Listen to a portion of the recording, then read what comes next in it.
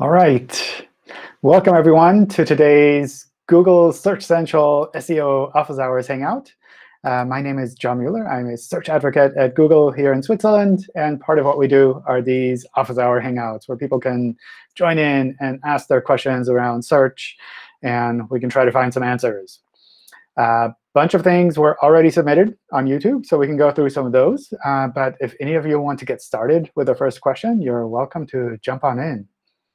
Hi, John. Hi. I hope it's OK if I start. I have a quick question regarding Core Web Vitals. Does it make a difference if a Core Web Vital is below the lower threshold, or is between the lower and the upper threshold? What I mean is, if the Core Web Vital is yellow or green, does it make a difference for the ranking beginning in May? I don't know if we've announced anything specific around that. My understanding is we see if it's in the green, and then that kind of counts as it's OK or not. So if it's in yellow, that wouldn't be kind of in the green. But I don't know what the final approach there will be.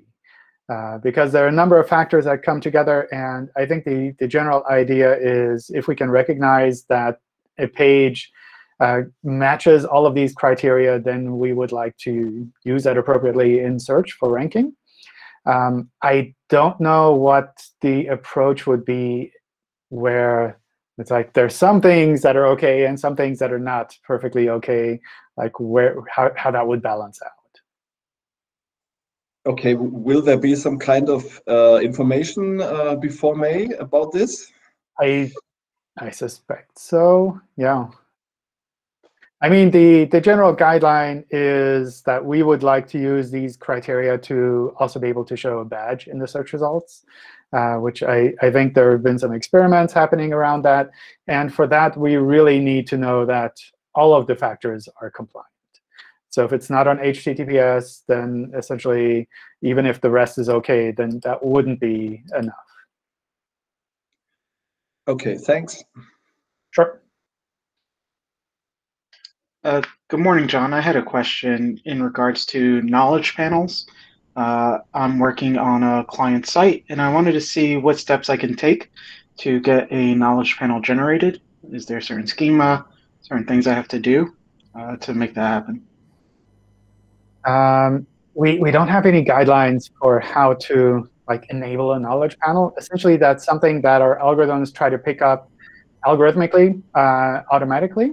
And that's something where we take into account a number of different sources of information to try to figure out what are the entities that are associated with this page, and how relevant are they, how should we be showing that in search. So it's not that there's a specific meta tag that you need to do, or a specific type of structured data that you need to add. It's more that everything kind of needs to align so that we can really recognize this page or this site is about a specific kind of entity. OK. So no fantastic answer there, or no straightforward answer there. I know there's some people outside of Google who've been working all around kind of the knowledge panel things. Yeah, Angie just linked to Jason Bernard. He's definitely totally on top of this, and he can probably give you a lot of tips on things that you can kind of work to make align. OK, thank you. I think someone raised his hand. Gabor? Yeah. Hi, John. I have two questions, if it's not a problem. And the first one regards the duplicate content. Say we have a page that describes a bunch of cars, right? So certain part of the description and content is the same. It is unique. We wrote it. And it's an information that users will find helpful. But how will Google look at that? Will it be some sort of negative score or something? Well, can some... OK, so with with that kind of duplicate content, it's not so much that there's a negative score associated with it. It's more that if we find exactly the same information on multiple pages on the web, and someone searches specifically for that piece of information, then we'll try to find the best matching page. So if you have the same content on multiple of your pages, then we won't show all of these pages. We'll try to pick one of them and show that. So it's not that there's any kind of negative signal associated with that. In a lot of cases, that's kind of normal, that you have some amount of shared content across some of the pages. Yeah. A really common case, for example, is with e-commerce. If you have a product and someone else is selling the same product, or within a website, maybe you have a footer that you share across all of your pages, and sometimes that's a pretty big footer. And technically, that's duplicate content, but we can kind of deal with that. So that shouldn't be a problem. Yeah, great. So the second question would be about different languages. So we have, say, English and Spanish, and we have the same article, but it's translated. And we have great rankings in, say, Spanish speaking area. And will that good ranking work for us so we get a better ranking in the US or English speaking area? Not automatically. So we treat these as different pages, and we will try to rank them individually. However, what usually is done when you have a localized copy of your content is that you link between the localized versions. So you would link from the English version to the Spanish version, from the Spanish version to the English version. And based on these links, we would be able to distribute like some of the signals associated with that good page with that new language version that you also have. So it's not like there's an automatic kind of your page in English will rank just as well as your page in Spanish. But some of that effort that you put in, if you link between those versions, that will be associated there. It's also the case that sometimes the competition in different languages is just very different. So you might have a very strong page in Spanish, and the English version is a much more competitive market. Then even if we forward some of the signals to your English version, it might be very different with regards to the competition in the search results. OK, thank you very much. Hi, John. I have two questions about video. So when we add an image to a website, we usually use alt tag, we use title tag, and caption so that Google can understand what is this image about. What can we do for video? If I upload or embed a video in my content, what can I do? I don't know the names offhand, but for video, we do have a type of structured data that you can use. And it also has fields for things like descriptions and title, I think, for videos as well. So that's something you can definitely use. But the more practical thing is kind of like with images as well. If you have a caption right next to the video, if you have a heading on that part of the page, all of that kind of applies to the embedded content as well. So that's something that doesn't always require special markup or special attributes to use. Second question is there any difference uploading a video or embedding a video from a SEO point of view?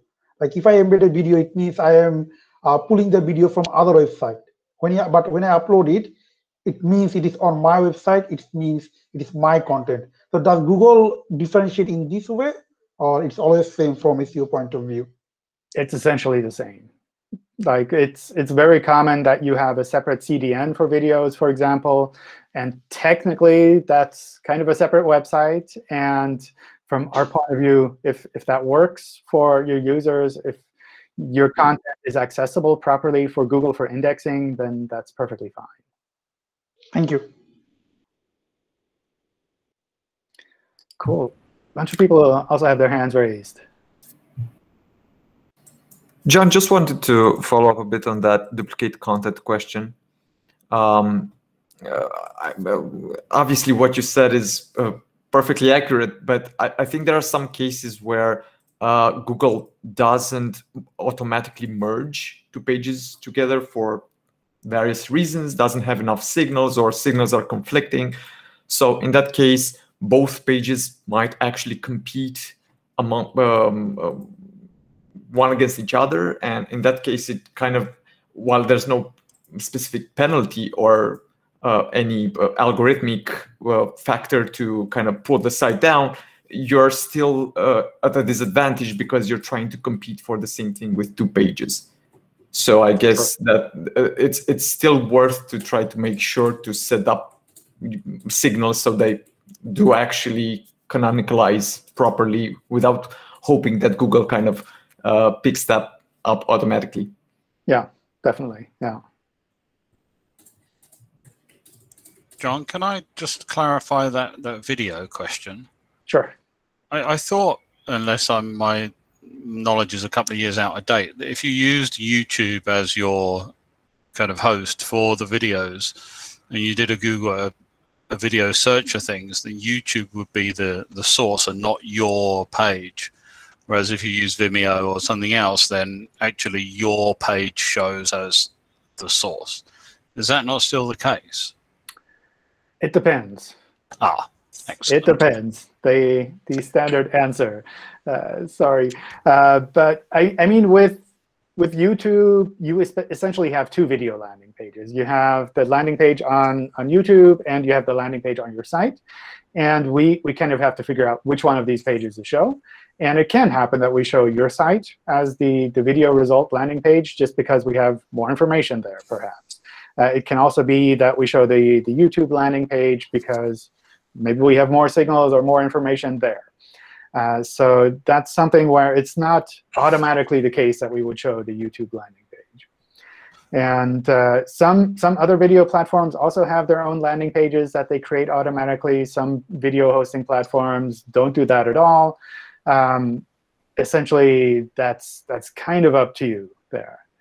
And so you essentially, if you do it on something like Vimeo, which doesn't have a public facing, all the difference is you're not creating a competing video when you upload it. Whereas with YouTube, if it's public, you're creating your own and the competing YouTube version, and therefore you're competing with YouTube. Right. Yeah. I guess that's one thing that could play into that. It's also, I mean, people sometimes search for videos on YouTube. So if you want to be visible there, that might be kind of something you'd want to do anyway. But yeah, it is something where you kind of need to think about that a little bit as well. And it's not like 100% the same if you have the same video file that you're hosting yourself or that someone else is hosting for you without a landing page, or like you essentially have two video landing pages.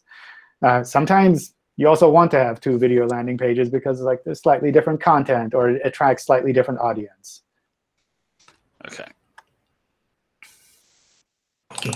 Hi, John. Can I ask something? Sure. Okay. So, for example, there is a website that is getting a good amount of search traffic. Now, I just wanted to know if that same website is getting traffic from some other channels like direct traffic, social traffic, or some traffic from other blogs. So that non-search related traffic that a website is getting is some kind of positive signal for Google, like Google finds that this website is getting a lot of traffic from direct or social channels. So we should push this website in search also so that search users can find it easily. We don't use that for SEO. So if like I think it's great to, as from a website point of view, to diversify the different sources of traffic so that you have different places where people can find your site, different places how people can get to your site. But we don't use that for search. So if you're active, I don't know, on Facebook or on other social media channels, and you get a lot of traffic there, then that's kind of a way to balance out some of the uncertainty maybe around search or around discover or around some of the other channels that you also use. Sorry. So kind of, I think that diversification makes sense. It's something to work on, and it helps to make it a little bit safer with regards to your presence online. But it's not something that we take into account for search. Not directly or indirect. Like, for example, a brand is suddenly starts getting a lot of direct traffic. So there's no impact on its search performance. No, anyway. no. I mean, indirectly, you might see something if people go to your site and they think it's fantastic and they share it with other people, and we pick that up as a link, then maybe we could take that into account, but not directly. Sure. Thank you. OK, I see a bunch of people raise their hands, and I just found a place where I can see the names. So I'll just go through from the top of my list here. Benjamin. Hi, John. How are you? Hi. Really long time listener, first time caller. It's an honor to be here. I remember the Matt Cutts days, but thank you for letting me in. I'm writing in, or I'm calling in because I purchased a website that has been around since 1998. It was owned by the same person till 2018. And can I paste it in the am I allowed to paste it in the chat? Sure. OK. It got purchased. And then from what I can tell from all my SEO research, it got possibly turned into a PBN, potentially, or just a really bad website. I purchased it, and I've done everything I can to turn it around. I got in touch with the original owner, stalked the internet, found him, been emailing him back and forth, asked him why he sold it. He just said he got too old for it. Updating all the content, added new UI, added social profiles, which didn't exist. I'm seeing slight movements in traffic, which leads me to my question. I'm investing a lot of time into this, money too, but it's just really my time. And I'm putting my heart and soul into it because I do think that this site needs to exist. I haven't found much on this topic. Am I wasting my time? Like, does Google say, oh, this was maybe potentially a PBN, or they did spam me back? Oh, I did disavow as well. Am I wasting my time? Like, can you talk to the point of, like, are sites able to be turned around, especially under new ownership, new whois information, new domain, new host as well? Yeah. I think the short answer is yes, you can turn it around. In general, the most common issue that we find is that maybe there's a manual action involved. And that's something you would see in Search Console. And I assume you checked.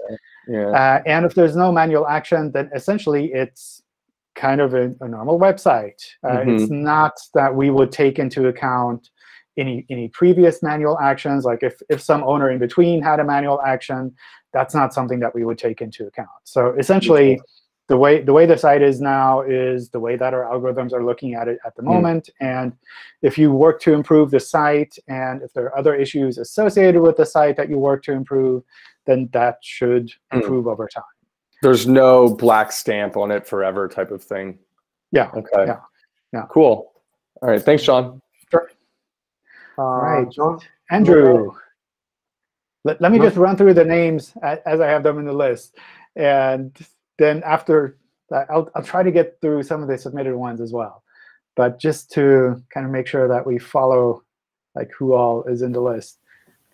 Yes, John. Hello. Thank you. Well, my question is about the situation when a site has an app connected to the site, and for mobile users, browsers offer them to download the application, so showing some kind of banners from Google Play or App Store. This offer, as you may know, appear at the top of the site, and inevitably it creates layout shifting. And it's also hard to fix this shifting. And I wanted to ask, what is your opinion on this matter? Is Google OK with these situations? I assume you're specifically asking about the cumulative layout shift from the core web vitals. Sure. Yeah. So for that, I would focus on the metrics that you can pick up from the testing tools and from the real user data that you can pick up for the site. So it's something where we don't explicitly say this specific kind of pop-up or banner is OK, or this specific banner is not OK. It's really just you can test it and see what number comes out. And maybe there are things that you can do to improve that so that the number looks better. And where you can also look at the number and say, this is OK for me, or this is something I need to improve. Well, but they do create this shifting, and well, I don't know. It's not you can't control them because it's not on your site. I mean, as I understand, it's not well. It's browsers. They just offer those banners. I can like I don't know, just close them. I mean, for forever, but well, yeah, it's not an option as well, a good option. Yeah, I don't know how exactly that looks on a browser, so it's hard to say, but it's something where if you see that this is a problem for some of your pages, maybe there are ways that you can do to make it less visible on the important pages and maybe limit it to other pages, or do something such as allow the user to click on a button and then trigger this in the browser, something along those lines. OK, thank you. Sure. Lee, I don't know if you asked before or already, or still waiting. Oh. Hey, John. Real quick, just two quick questions here. Piggybacking on the question about page speed earlier in Core Web Vitals, I work with a company, and they have a very authoritative page. We're more authoritative than our competitors that are outranking us for a number of keywords, and that has to do with some other factors that I'm dealing with right now. But we do have a slower page significantly. However, I would say objectively, we have a more valuable experience. We offer a better product, that sort of thing, and we get more traffic than these other pages that we're ranking against. So my question is page speed used now as a significant ranking factor that would outweigh the content that we're providing and the user experience and that sort of thing? And will that get to be more of a factor come May and that sort of thing when Core Web Vitals rolls out? We use speed on mobile at the moment. So that's something that kind of plays in a little bit there. And in May, I think the idea is to kind of revamp how we look at that. And maybe, I don't know, my guess is that we will use that a little bit stronger as a signal. However, it's still the case that when we can recognize that someone is looking for something specific, or a page is particularly relevant to users, then that's what we plan to show. So for example, if someone is looking for your company, we wouldn't show some other page just because it's a little bit faster. And that kind of means that if you have a really strong page in your topic area, then probably that will be OK, even if it's a little bit slower. But yeah, it's really hard to kind of say, like, this is where the line will be drawn, and this much is like not strong enough, or anything like that. Cool. That makes sense. We're working on a number of things, so I'm not super worried about it. But it is one of those things where, you know, our engineering team is sort of backed up and working on getting these. We have a very large website, so that's obviously one of the things that we're working on. My second question is about just subdomains. So my company is a blog that operates on a secondary subdomain as opposed to a subfolder. And I'm just wondering, as far as ranking signals and stuff from Google, is that viewed as another domain entirely, or do we have authority that's going back and forth between the two? Obviously, we're linking between the two effectively and stuff. It depends. So in some cases, we will see this as part of the main site. In some cases, we'll see it as something kind of separate. So for the most part, I wouldn't recommend just changing this just blindly and hoping that you'll get like a big advantage out of it. But rather, if you're thinking about consolidating things on one domain, if it makes more sense from kind of an infrastructure or tracking point of view, then I think all of those things kind of point more in the direction of using subdirectories. But sometimes it's also the same that kind of applies to subdomains, where you say infrastructure-wise, it's easier like this.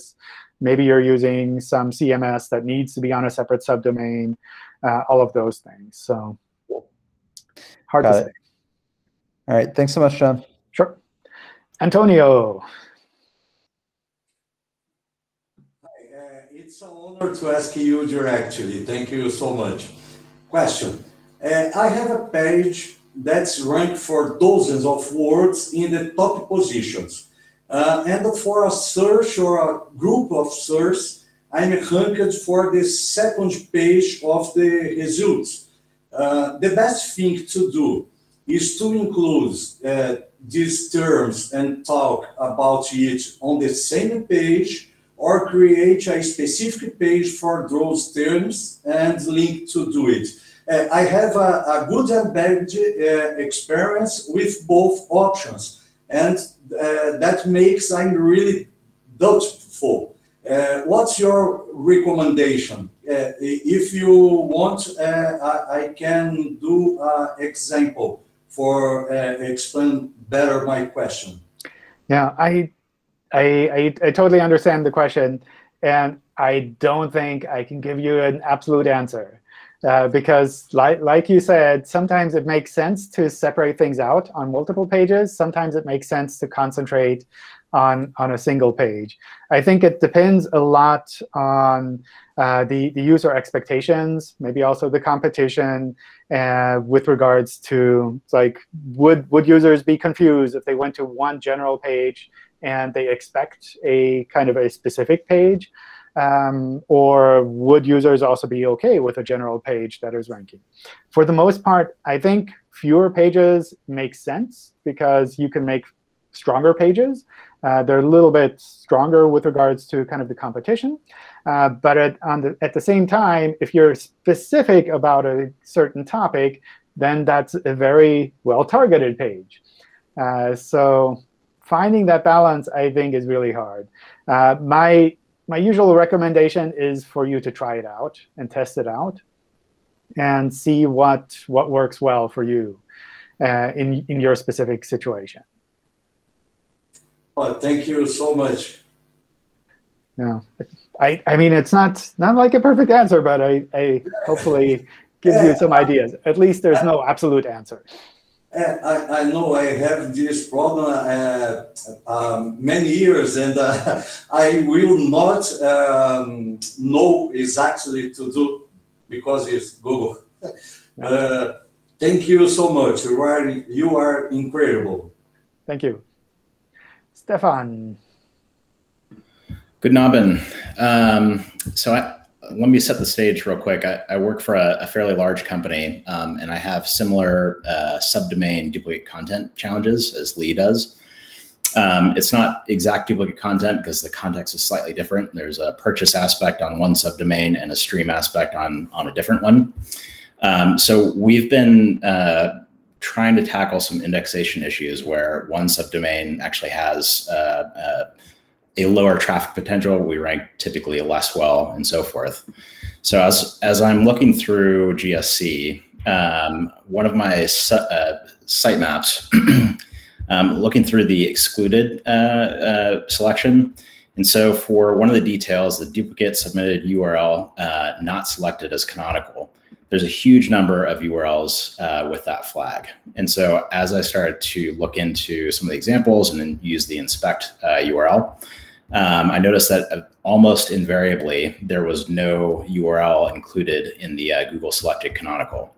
So I submitted a help article on the community, and I got kind of a boilerplate answer. And I was looking as I was listening as we started the call, and it looks like that issue is fixed. So invariably, or it seems like the URLs are now populated, but most of the examples that I've found are completely off base. So they have nothing to do with the actual query that the page should rank for. So, so my question is, I guess the first question is, how should one interpret the Google selected canonical NA as a value? I don't know. I think I saw something similar on Twitter recently, and I think that was a bug on our side. So in particular, if we index a page, then we always have a canonical. And if the tool says there's no canonical available, but it's indexed, then that would be kind of something conflicting on our side, not necessarily something actionable on your side. On the other hand, if it's not indexed, then it would be kind of normal that we say, well, we don't have a canonical associated with this URL, so it's because it's not indexed, essentially. Yeah, well, the report I'm looking at would be index pages only, right? Or at least I've confirmed that they're indexed. OK. Since we configure GSC for separate subdomains, my hypothesis was that the alternative subdomain was actually ranking, and you would just simply not include that URL because it's not on the same subdomain that's configured GSC. No, I think, I mean, I don't know what the specific bug there is, but it should be the case that even if it's on a different domain, if we say like a different URL on another domain is canonical for this one that you have, that we should show that. So it shouldn't be the case that we would just say, oh, we don't know, but actually we do know, but we just don't want to tell you about it. So that seems more like a bug on our side rather than a sign that it's like we use a different subdomain for that. OK. Well, it looks as though the bug may have been fixed, but you may have introduced a new bug. Oh, no. OK. The canonicals seem completely off base from the topic that should be canonicalized. OK. If you can drop some examples maybe in the chat here, I can pick that up afterwards and pass that on to the team. Can do. Thank you much. Sure. Thanks. Angie, I think you also have your hand raised. Hi, John. As always, thank you for doing this. So I'm doing a site move for a client, and I had a few questions about that. So we're changing the domain name. So they want to kind of present the brand as more modern. So just changing it to the acronym of the full name. And we're not removing any pages, changing any content on pages or anything like that. So it's going to just be doing the redirects. And then using the change of address tool in Search Console, and et cetera. So pretty straightforward. But I was wondering if everything should be redirected. So like the sitemap and robots.txt for specifically, like is it recommended to leave both the old sitemap up and the new sitemap up so that Google is able to find all the redirects to the new site? Yes? OK. And then for the robots, I saw that there was, in the crawl stats support document, I believe, there was, it said that like 200s and 400s were successful robot responses and 429s and 500s were unsuccessful. Did not mention anything about redirects. So is it recommended to, leave that not redirected so that Google is still able to crawl from the old site? Or I don't think it matters with regards to the redirect. I think in our site move documentation, at some point we had a recommendation that you have an empty robots text file on the old domain, just so that we can crawl all URLs and then find the redirect to a new one and recognize, oh, it's now blocked or it's a 404 or whatever. My guess is that's more of kind of like super small optimization with regards to crawling and not really necessary. So in particular, sitemap file and robots text files, they're files that are more like control files and not indexed anyway. So if they do or do not redirect, it doesn't really matter. With regards to all of the indexable content, that is something that is kind of important for us, in the sense that if we can recognize that a site is only partially moving, then we'll kind of have to shift into a mode of like, oh, we have to figure out what actually changed here. Whereas if we can recognize a site has completely moved, all of the indexable content has moved, then we can shift into the mode of like, oh, we'll just transfer all of the signals in bulk to the new domain. OK, yeah. So we are doing like a one-time switch. So we're not moving in sections. So it'll just literally be like flipping the switch. And I guess the signals will be will be processed right away. Yeah. OK. Yeah. Ideally, yeah. Okay. And then actually on the note of like site signals, because I know that these days it's, we talk about how pages are being ranked rather than domains as a whole, but how much of a factor are the site signals? Like what I'm trying to ask is basically say we do everything, perfectly. We're not changing anything on the site either. So everything should be pretty much the same. Once Google's finished reprocessing everything, can we expect to have essentially the same sort of performance and everything as we had before? It's going to be on the same server as well. So the only thing that's changing is essentially just a domain name. Or, what about new pages that go up on the site after the change? Because it's a new domain that has had no previous history, could new pages be a little bit at a disadvantage because Google has less site signals? Or I guess basically how much of the site signals have to do with that?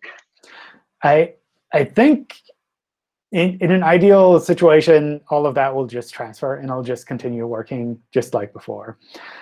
So we've been doing a number of analysis internally on site moves in particular, just to make sure that like we're not missing anything, that nothing kind of goes wrong with most of the site moves.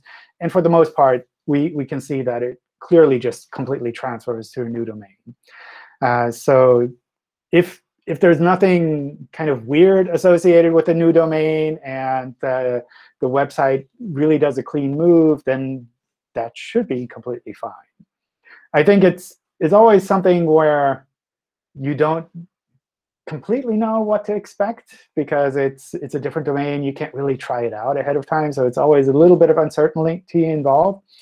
So my recommendation there is just to make sure that you're really tracking all of the details, that you have a big spreadsheet with all of the checklist items to double check, so that should anything weird happen, you can kind of be certain that we have all of these basics covered, and it's really, I don't know, something kind of obscure that you couldn't have known ahead of time. Or otherwise, you can go through the list and see, oh, I forgot to set the hreflang, or I forgot this specific thing. And then you can explicitly go in and fix that. OK, perfect. And then my last question was, so in the site move documentation, it does mention that we should expect rankings to fluctuate. And I was just kind of thinking about like the process of how Google would reprocess those pages and how that would actually affect the ranking. So for example, like, is it more, if I have a page that on the old site that's currently ranking for position 1 on a certain keyword, if we do when we do the redirect, when Google discovers it, is there a period before, I guess, the crawling and sort of reindexing happens where it would actually drop out of the search results before being replaced by the new page if everything is good? Or is it, if it crawls it and reprocesses it immediately, or does the old page just stay there until the new page is kind of reprocessed? Yeah. So essentially what happens there is we switch to canonical. So we would have the old page index. We would start seeing the redirect. We would follow the redirect, see that the same content is there, and then our systems would say, oh, it looks like it moved to this new URL. And we would just switch that over. It's not the case that it's like it would fall out first and then be reindexed again. It's really kind of like, oh, we see this connection. We see both of these pages. We can just switch it over to the new one. So it shouldn't be the case that there's like a hole with regards to traffic. But usually with all site moves, you have this period of there's some things associated with the old site, some things associated with the new site. And it takes a little bit of time to shift the majority of things over. In a lot of the site moves that I looked at for double checking, this is, I don't know, a period of a couple of days, maybe a week or so, where it just kind of like fluctuates a little bit until it settles down again in kind of a similar state with the new domain. OK, thank you very much. Sure. We have tons of stuff submitted as well, but it seems like, I don't know, with the hands and such, it seems to be working fairly well. So I'm going to focus on questions from here and maybe add some comments to the questions that were submitted so that those don't completely get lost. All right. I think Kadu, if I get your name right. Yeah, it's right. Thank you, John, for this opportunity. And my question is more about Web Vitals, because we have an education platform, and many of our requests are made from logged-in users. And basically, we treat logged users different from unlogged users. And the same page, we load a bit more stuff on a little more stuff for logged users, and this makes the page much more efficient on Web Vitals. And my question is, how concerned I have to be about my logged users in this page that we serve for them? If you have the same URL that is publicly accessible as well, then it's very likely that we can include that in kind of the aggregate data for Core Web Vitals, kind of in the real user metrics side of things. And then we might be counting that in as well. So if the logged in page exists in a public form, then we might think some users are seeing this longer page, perhaps, or kind of more complicated page. And we would count those metrics. Whereas if you had separate URLs and we wouldn't be able to actually index those separate URLs, then that seems like something that we would be able to separate out. I don't know what the exact guidance here is from the Core Web Vitals side, though. So I would double check specifically with regards to Chrome in the Crux help pages to see like how that would play a role in your specific case. Thank you, John. Thank you. Sure. Darcy. John, how's it going? Wonderful. Good. Pretty good. How about you? Okay, so I have a question kind of along the lines of some of the subdomain questions that people have been asking. So if, because you kind of said, like, I think if I heard your answer correctly, there is some times when that can make sense. So I'm wondering if this situation makes sense and what are the potential risks involved here, where the site is going to exist in two parts. One is like the content-focused part of the site, and then the other is the e-commerce focused part of the site. And so you would have, you know, shop.mysite.com, and then your e-commerce side on the subdomain. Would you recommend, a couple of questions, would you recommend that strategy? What are the risks involved? And then how much GameStop stock do you own? Oh, man. Yeah, I don't know about the last one. That's so weird. Such a weird situation. Throws me off completely. Yeah.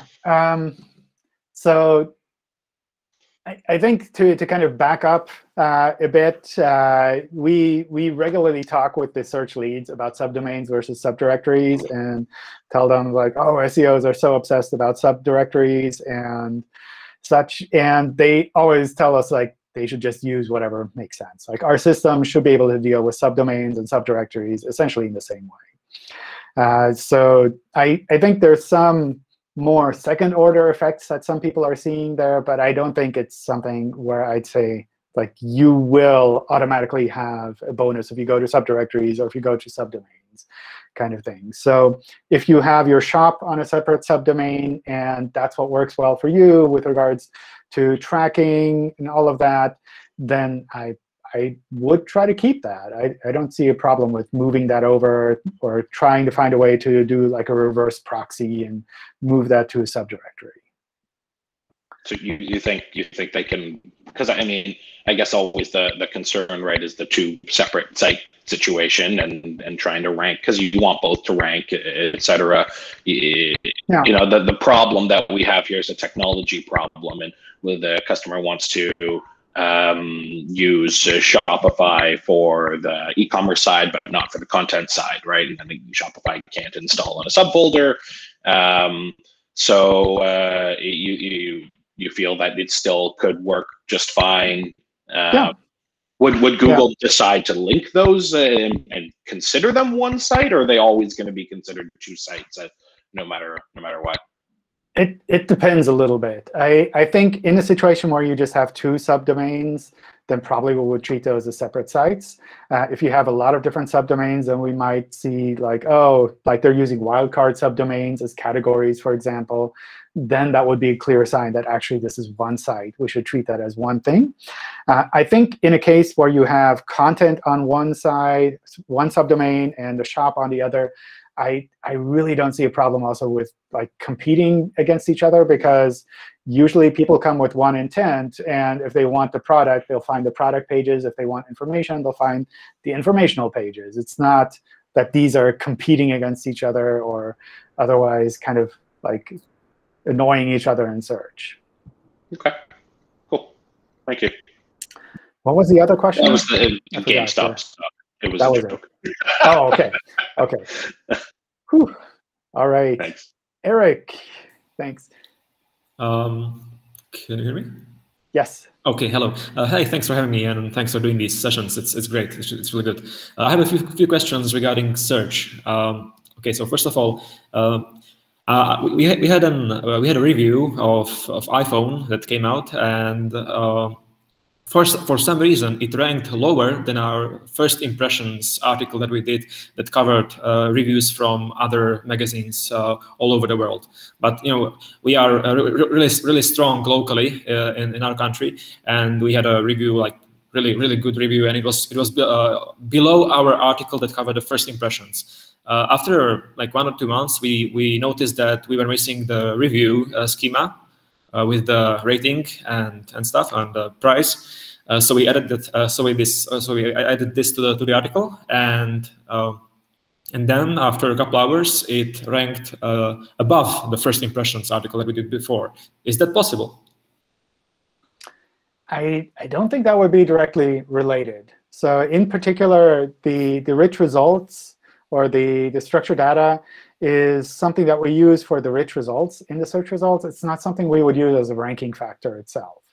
What might have happened is that you changed the page enough that our system said, oh, we need to reconsider how we kind of index this page. And then based on that, we kind of reconsidered the ranking. But that shouldn't be related to adding structured data to a page, essentially. So it's not the case that every review needs to have review structured data on it. Yes, that's what I thought. OK, so and also with this, do the missing fields, in schema.org, in the review type, do the missing fields like brand, SKU, description, aggregate rating, and ISBN, do these matter if they're missing? Because I see that Google only requires the 3: the price, the name of the product, and the third one I forgot, rating. Yeah. So if you have the requirements covered, then we would show that in the rich results. And the rest are really more optional. It's not, at least as far as I know, it's not the case that we would rank things more if you have more of the fields filled out. OK. And does Google? I know that you in search results that Google only uses algorithms that find content on the site. But do the meta tags, description, and keywords matter at all for results? We don't use the keywords meta tag at all. So that, like, you can do whatever you want with it. Mm-hmm. I don't think any search engine uses that anymore. The description we use as a guide for the description or the snippet that we show in search. It's not always purely from the description meta tag, but for a lot of cases, it is something that we use there. So if you have a specific snippet that you want to have shown, then definitely make sure that's in the description. But we wouldn't use that as a ranking factor. It's more that you're showing users what this page is about, and maybe they will click through more if they understand it a little bit better. But it's not that it would rank higher because of that. Yeah, I see all right. And we received an email, actually yesterday and today, for our web page for Search Console that you launched a new service or something that grouped all the subdomains and subdirectories and HTTP and HTTPS into one domain. And so we verified the domain and everything, and we still don't see the data that we see for our HTTPS www site. Will this show up eventually? Yes. The the data sometimes takes up to a week to be completely visible in Search Console. So some features are a little bit faster. Some features take a little bit more time. But that's kind of normal that it takes a little bit of time to be visible. And I think with this message in particular, we sent it out when we noticed that sites are not completely verified in Search Console, that maybe you have traffic to the HTTPS version and you have HTTP verified. That's something we just wanted to make sure that people are aware that they're not looking at the full picture. So with the domain verification, that's all kind of covered automatically. I see, perfect. And we also noticed that our sitemaps were not indexing properly or loading properly in Search Console. And it was fine for a few years. I mean, no problems. But like last week, we noticed that for some reason, the Search Console couldn't load our sitemaps from the sitemap index. We have an index file, that with all the sitemaps, the parts, and it loaded most of them. But the ones that matter the most, the posts, they just couldn't load it. So is that something we can do something about? And I would probably post about that in the help forum with the specific sitemap URL so that someone can take a look there. And if it is something that's more on Google's side, then usually the folks in the help forum can help to escalate that to us. I think it's a bug because we added some parameters into the URL and it loaded fine. So it shouldn't be should be better. Yeah. Obviously. Okay. And then last question. Sorry for that. Then we had a review for AirPods Max. We were the first in the country to have this, both the product and the review. And I just don't know why we still don't show up in the results. And it's like really annoying, because we spend a lot of time and effort into the review, and we don't show up in the results. So I don't know. Can we sort it out? Yeah, I don't know. I can't make you rank automatically higher. Of course. So the one thing I would watch out for is if the page is indexed or not. If it's not indexed, then usually that's more of a technical thing that you can work to improve. But if it is indexed and it's just not ranking the way that you want, it's really hard for us to kind of say this is a big problem or not a big problem. So what I would also do there is maybe post in the help forum and kind of the specifics of the URL that you're using, the queries that you're looking at, especially if you're looking at a specific country, maybe those details as well. And they can take a look at that there and escalate that to us if appropriate. But a lot of these ranking questions are really tricky because it's often like which page should we show? It's like everyone wants to be first. Of course. Okay, thank you very much. Thank you, and have a good day, all of you. Thanks.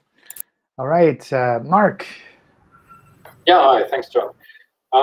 This is more like a European-focused question. We have a cookie content layer. Obviously, it's AAB conform, sending out the correct strings and everything. So my first question was, I think, if I'm not mistaken, Google mentioned that loading layers like these will be recognized and they will not be added to the page speed index. However, when I do check the domain and the page speed index inside tool, it is recognized and it's meant, or it's found to be improvable. However, we use probably the fastest CMP on the market, so there's really nothing to improve here. Just a question, will Google go back and take that out of consideration, also with reference to May, or what do you think? Essentially, we'd be able to take that out with regards to indexing the content. But from a speed point of view, we would not differentiate between kind of like this kind of banner or any other kind of banner. So essentially, from a speed point of view, it is something we would see as something that users would see when they go to the page, and that would be taken into account there. So I don't think, at least as far as I know, that we would have any logic to say, oh, this is a proper cookie banner, therefore we will ignore that it's slow or that it causes layout shifts. Well, there's that list available on officially registered CMPs, right? So we're doing something that's legally obliged, and yeah, we're just wondering because in theory, a competitor who's not using any of those layers might have a page speed advantage. And when page speed is becoming more and more important, this just, more like out of curiosity how you deal with that. Yeah. My understanding is we would see that as a part of a page. So that would be something, if it's slowing down the loading of your page, then that would be something we would take into account and say, this page is slower than maybe the same page without that specific setup. But I think another aspect that kind of plays into that as well is that you're competing with sites that have similar setups. So it's less a matter of like, we will not show your site at all in search. But essentially, other people have the same kind of struggles and need to figure out the same kind of thing. So it's kind of like you're competing with other sites that have the same problem. So it makes it a little bit more even. But obviously, in the situation that you mentioned, where if someone is, let's say, I don't know, let's call it rogue and doesn't do any kind of banner at all, then that would be something that we would say, well, maybe this is a faster page, but maybe the other page is a little bit slower, but it's a better page or better fitting page for the user. And then we would still rank that there. So it's something where we do take speed and usability into account for rankings, but it's not the only thing. It's like the content is still, by far, I think, the biggest aspect there. OK, thank you very much. Sure. Raymond, let's see. Hi, John. So I also posted this question to the comments for the video. We have a site with a mega menu that has over 1,000 links. It used to be that this mega menu back in 2018 would only load upon user action. So they would, when the user hovered above the nav bar, an Ajax call would load those links. At some point in 2018, we added those static links, and again, I know correlation isn't causation, but around that same time, we saw a big drop in our search traffic. Now we are now contemplating removing these links from our nav bar as static links and going back to links that only load upon user action through an Ajax call. We are nevertheless retaining a clear path to all of these links on relevant pages. So you'll still have a clear crawl path to those links, but only on relevant pages rather than having these links on every page. Thousand links, mega menu links on every page. So we're wondering what could possibly be the impact or ramifications of removing these 1,000 mega menu links as static links, even though we are still retaining a crawl path to all of these links on relevant pages.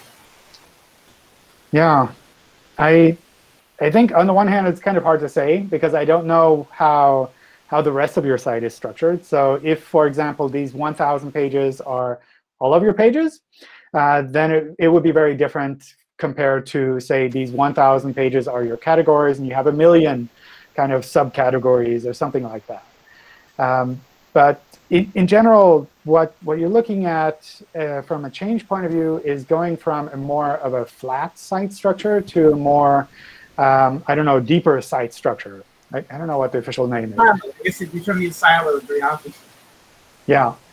And that's something where sometimes that can definitely make sense. So it's something we sometimes see folks kind of obsessing about limiting the crawl depth, for example, and trying to make it so that Googlebot can crawl to all pages in a very quick time. And to some extent, I think that makes sense. On the other hand, kind of more the top-down approach or pyramid structure helps us a lot more to understand the context of individual pages within the site. So in particular, if we know this category is associated with these other subcategories, then that's a clear connection that we have between those parts. And that definitely helps us to understand like how these things are connected, how they work together a little bit better. Whereas if it's very flat, then we think, oh, all of these are equally important. And we don't really know which of these are connected to each other. So from my point of view, I think for a lot of sites, it makes sense to have more of a pyramid structure. But at the same time, you don't want it to be such that it's like you have to click through a million times to actually get to the actual content. You need to have, I don't know, some reasonable number of clicks, essentially, to get to the content. I see. And we are trying to we are an e-commerce site, so there is it's a case to be made for having mega menus. However, we just want that not to show up as static links that would get crawled, but still make it available to the user through a user action, for a user-induced action, rather than just having them there as static links. But we still are looking to have a siloed site with a more kind of a pyramidal structure, rather than something that has where we have indiscriminately have 1,000 links on every page. So yeah, we've talked to a number of SEO firms, and they've told us, well, if you do this, then it can greatly negatively impact your site, because all of a sudden these 1,000 links that you had all these pages are gone. And it's not really true, because we're planning to retain those links, but only on relevant pages. But yet we're being told don't do it, because if you lose all these 1,000 links to all your pages, it's bound to have a negative effect. And I'm wondering if an empirical statement like that could be made. I don't think it would always have a negative effect. I do think if you make it too deep, then that makes it harder for us to crawl and harder for us to pass the signals around.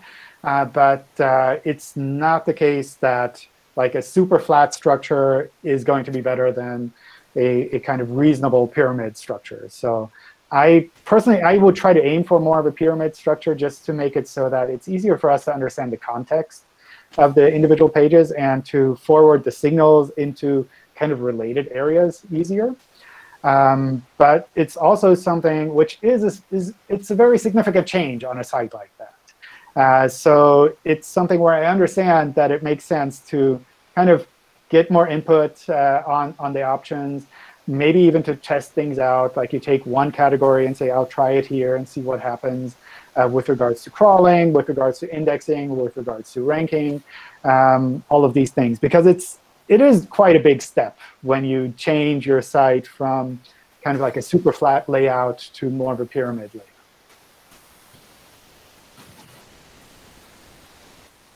Cool. Thank you.